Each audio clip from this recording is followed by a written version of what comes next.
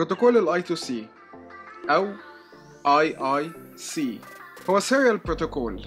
السيريال يعني بينقل البيانات بت بعد بت. النهارده شركة ابل بتستخدم نظام اي تو سي عشان تنقل معلومات او اوامر تحكم يعني بين القطع وبعضها، بس في قطعة منهم ماستر قائد والباقي سليفز تابعين.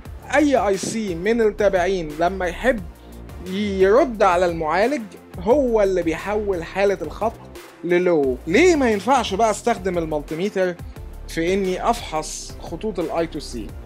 عشان حضرتك هتيجي تقيس فولت هتلاقي الفولت موجود على الجنب ده من المقاومة وعلى الجنب التاني من المقاومة. هروح افحص ممانعة خط ال 1.8 سليمة، جيت فحصت ممانعة الاي تو سي 0 SDA سليمة، الاي تو سي 0 SCL سليمة. ده مش فحص سليم للإشارة، لأن أنا مش عارف إذا الاي سي بيتكلم ولا لأ. ادي الإشارة.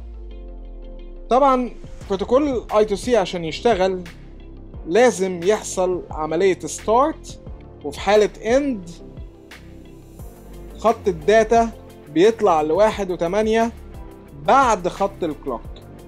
فبعد ما بيحصل عملية الستارت بيتبعت 8 فريمات، 8 بت. دول هما عنوان الاي سي اللي السي بي يو عايز يتكلم معاه.